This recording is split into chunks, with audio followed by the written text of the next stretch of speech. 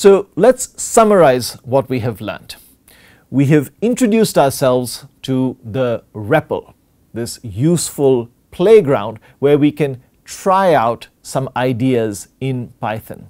And we will see that the REPL is extremely useful. But like all playgrounds, we will get tired of just exploring here. So in subsequent weeks, we will leave this playground, although I do want you to keep coming back to it if you want to try out simple ideas. Another very, very crucial idea that we have seen is that internally on a digital computer, everything is represented using zeros and ones. This applies not just to the data that you are representing, but to the actual code that will run on this system. Right now, I am recording this lecture as a PowerPoint. My PowerPoint file is saved as a sequence of zeros and ones. The program that is running that, for example, makes this red dot move when I am moving the mouse, that program itself is represented using zeros and ones. The colors, as we have seen, strings, numbers, everything internally is represented as numbers, which in turn can be represented in base 2 or binary as zeros and ones.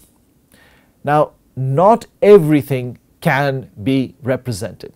For example, most real numbers cannot be represented accurately. Even simple seeming numbers like 0.1, at least when you try to represent them as floats, you do not get a precise representation in Python. There are other ways in which you can represent the value 0.1 or 1/10 precisely, but not as a float.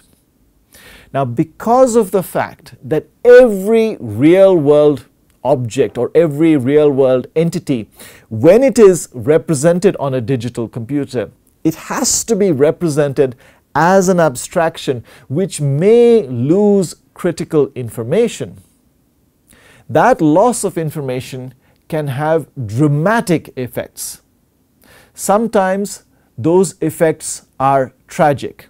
If you're interested, you can look at this link where two disasters are detailed. One which resulted in the loss of human life, and one that resulted in the loss of a huge investment in a satellite. Both these errors at their heart were caused because of numerical errors dealing with floating point numbers, which are an approximation of real numbers. So the mathematics should have worked out, but since real numbers were being represented as floats, errors crept in, and those errors had catastrophic consequences. We will continue our exploration of this idea and much more in the next week.